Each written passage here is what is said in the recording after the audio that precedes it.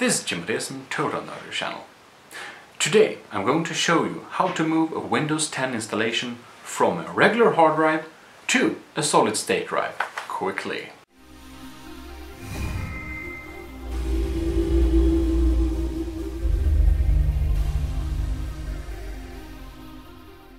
Well, here it is, the new hard drive I shall install. And I chosen the size of 2 TB to replace the drive I already have.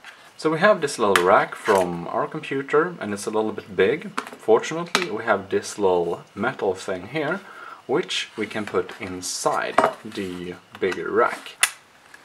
You can put it in this little tray here, and now we're ready to insert it.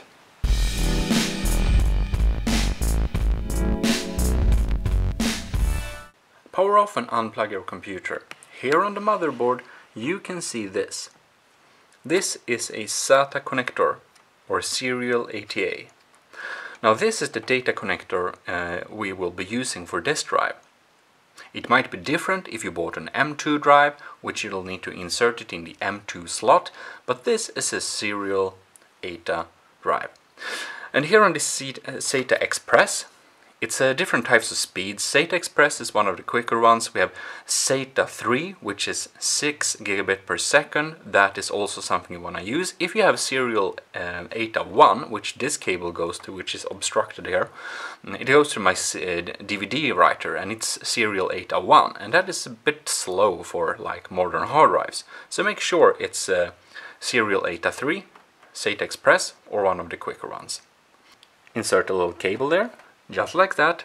Alright, and now we see the hardware cabinet here. We can drag out this. This is my current little hard drive. You can see it right there. It's connected with power and a serial ATA cable. Let's put this back in securely. Expose the serial ATA cable we connected and the power. We bring the new hard drive and connect them up. Now we can insert this one securely. And there, the SSD is installed in the system. We can now begin to migrate our entire system. So let's close this computer up and turn it on. In this little manual here you can see some basic instructions for M.2 SSD installation, if that is the type you got. If you're doing this on a laptop, you can see that you'll need a little adapter to connect the hard drive to be able to migrate the system to it, since you can't usually have 2 hard drives installed at the same time in a laptop. However, some laptops have that ability, so open it up and check that yourself.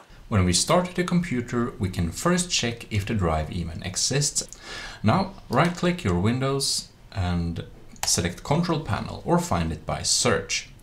In Control Panel, you just search for disk, and here you can see Create and Format Hardware Disk Partitions. Launch that.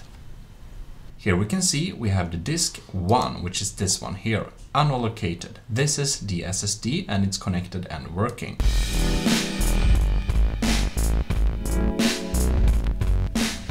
Before cloning over the drive, there are some things we want to do to prepare.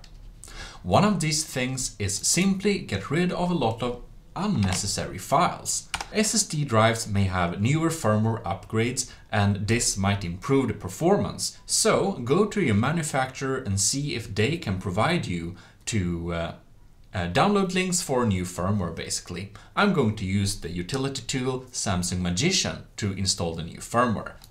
Then we also have the Macrium software. We are going to use Macrium Reflect 7 Free. Now just go to the links in the description and you find this software here. You can see this here, Reflect Free. When we are on this page, we can select Home Use. Here you're requested to provide your email. This is not necessary. Click Continue.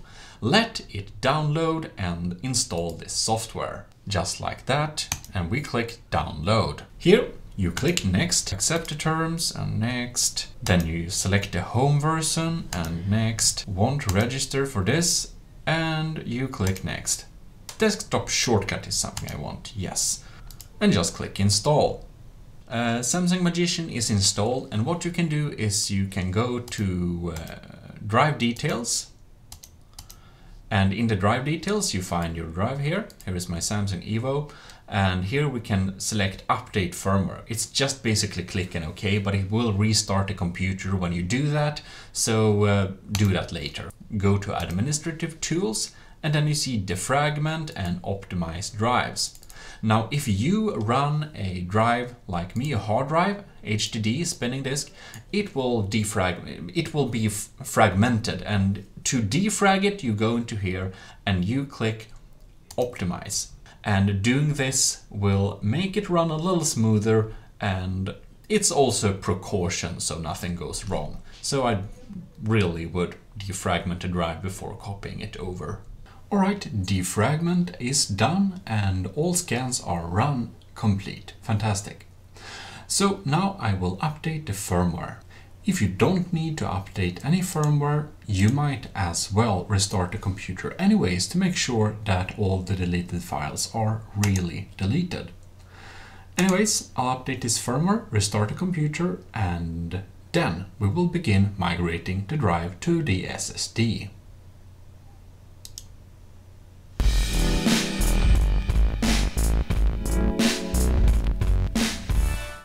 Computer has been scanned, computer has been cleaned of unnecessary files, and the computer has been defragmented.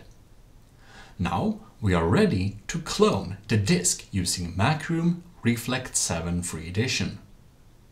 But first, to make sure nothing changes during the process, it's best to disconnect the internet. So turn off your Wi-Fi or unplug the computer's internet. Internet is now disconnected, as you can see in the lower right corner.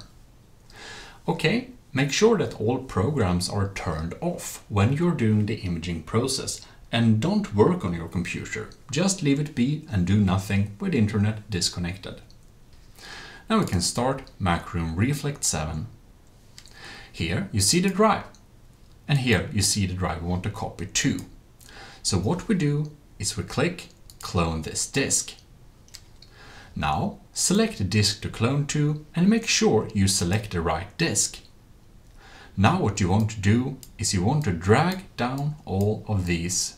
Then we can click on Clone Partition Properties, and here we see our primary drive here. And what we can do here is we can increase and decrease the size. If your drive you're copying to is much larger, you can make this larger or smaller. When copying to an SSD, the lifespan of the SSD will be longer if you do something that's called over-provisioning. That means leaving some of the space unallocated, just not formatted, and just leave it be, nothing on that part.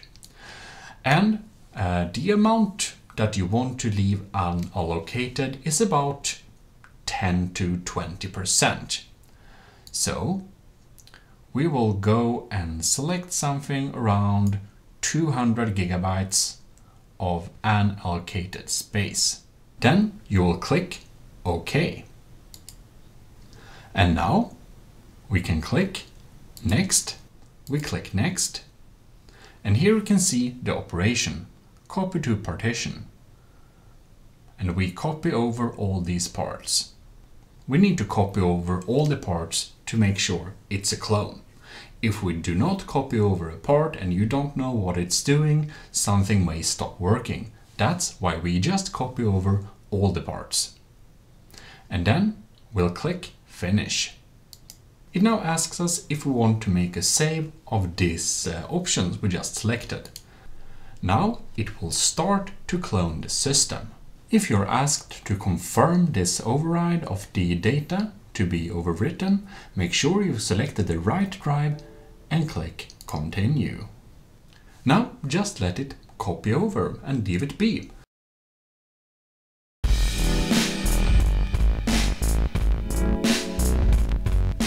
We turn off our computer and, well, we open it up, because now it's time to switch the drives. The easiest and best way to do this is to take the old drive, disconnect its SATA cable, the data cable, and the power cable. Then you take the new drive, drag it out, and you switch the old SATA cable, and then you instead connect in the SATA cable of the drive you're replacing. Now this drive we just replaced, we need to lay it to rest. Because if we have any type of issues with our new drive, we want the old drive to be available to us if we need to use it, if the new drive is working or fails. Because of this, I will let my drive lay unused for about a month before I write it over. Now, let's try and start a computer. You don't always have to do this, but you might need to set the boot menu. To set up the boot menu, you will need to get into BIOS, which you can do by delete. You can also go into the boot menu directly if you have that option, but I'm just went into BIOS here. BIOS and features, or anything else that seems relevant, and you will find boot option. Under boot options, you want to set the boot option 1 to Windows Boot Manager. So Windows Boot Manager should be the first boot option. Then we can just click Save and Exit. Save and Exit Setup. We can now let the computer boot. And there we have it. Computer successfully gets into Windows. Well, I hope that this tutorial has been very useful for you to clone over your system to a new drive. If you liked this video, please leave a like. If you really want to help the channel, you can donate. In any case, I'll see you in future videos. This is EaseUS Total Nerdery channel, signing out.